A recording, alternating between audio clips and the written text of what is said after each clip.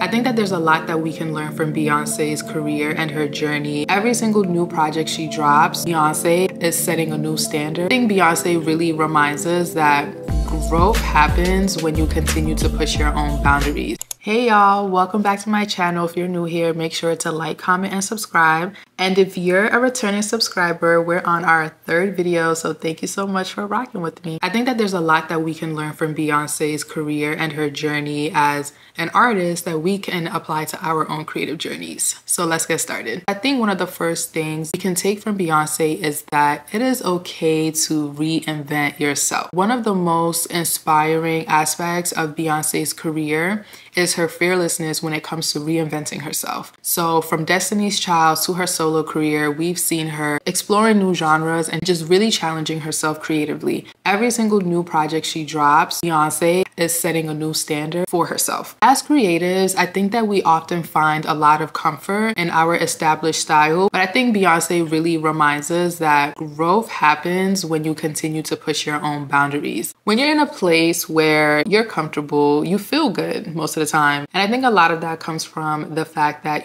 things are familiar and you feel safe. And as a creative myself, I definitely do recognize that there's a lot of discomfort that comes with trying new things and showing up in a new way, because sometimes not only do we tend to box ourselves in, but people around us, in our immediate circles, family members, and also box us in different ways. But I think in order for you to really grow as a person, but to also see your work grow and expand, and also see what the possibilities can be, it's important to test and push those boundaries. So what better way to do it than to reinvent yourself? Because sometimes you might not even feel aligned with previous versions of yourself. I think it's also really important to acknowledge that you're not always going to resonate or align with previous versions of yourself. We are meant to grow and expand throughout this journey, and I think it's really important for your work to reflect that. I think Beyonce has been such a great example of that. So embrace change, experiment with new ideas, and don't be afraid to reinvent yourself and to show up in a different way, in a way that,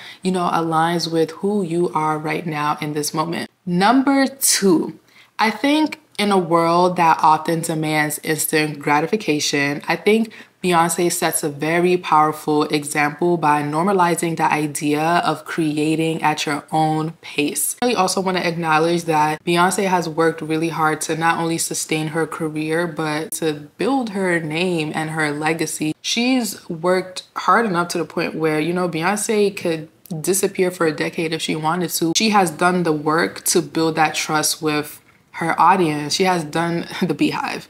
Beyonce could come back, drop an album, and it'll be like she never left, because we know that the quality of her work is only going to get better. So throughout her career, she's taken breaks, she's stepped back, and she's really allowed herself the time needed in order to craft meaningful art. And as creatives, I think that we can learn to appreciate the importance of balance and recognizing that creativity can flourish when we allow ourselves the space to breathe, the space to recenter, the space to figure out who we are within that time. And even for me, using myself as an example, I became a mom in 2022. Becoming a mom really shifts your identity. It's not a gentle shift either. So instead of placing unrealistic standards or expectations for myself in terms of you need to be pushing out content, you need to, create this,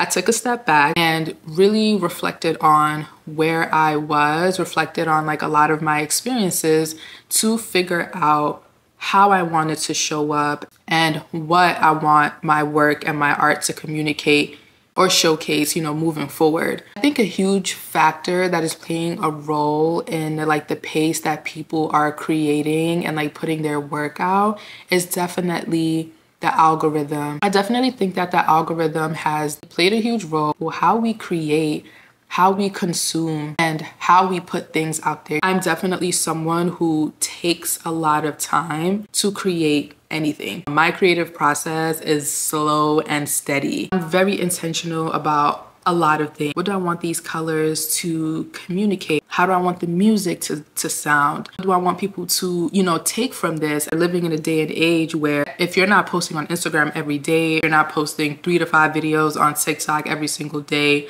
the algorithm is not going to prioritize your work. I think as creatives, despite what the algorithm prioritizes, it's really important for us to create a cadence that makes most sense for us. I think it's still very important to normalize creating at your own pace. Let's dive into the third lesson. I think something else that we can learn from Beyonce is the importance of embracing vulnerability and authenticity in our work. Beyonce has consistently used her art to share personal stories and emotions. And this is also not me telling you that like you need to get on the internet and like tell people your deepest, darkest secrets. No, that is not what I'm telling you to do. I think it's like through these genuine expressions that we create very strong and meaningful connections with others. And that's also how you build community. And it goes back to like the ethos of what is art for? Art is here to heal. It is here to help us to connect. It is here to help us, you know, form and be in community. And there's just so many other things that art can do depending on like where you are like in your journey. But art can communicate that in different ways. Last but not least, I think the fourth thing that we can learn from Beyonce is that consistency does pay off. Success is not just like a result of like her talent, because there's so many talented artists out here, right? But it's also her unwavering dedication to her craft. At this point in her career, she has put out a few documentaries where she walks us through her creative process and what it took to bring that body of work to life. For example, we got to see behind the scenes of Renaissance, even though I think she could have given us a little bit more, but that's a story for another day. From the rigorous rehearsals to the meticulous attention to detail in her performances, she really exemplifies sustained effort and consistency over time can really lead to success. I think a lot of the pressures that comes from the algorithm and instant gratification and maybe seeing other people around you or people within your space taking off quickly, it does create unrealistic standards in terms of how quick you should see your success. Everyone's journey and timeline looks different, but the one thing that you do have control over is how consistent you are in terms of like showing up, doing the work, and allowing the rest to just, you know, happen for you in due time.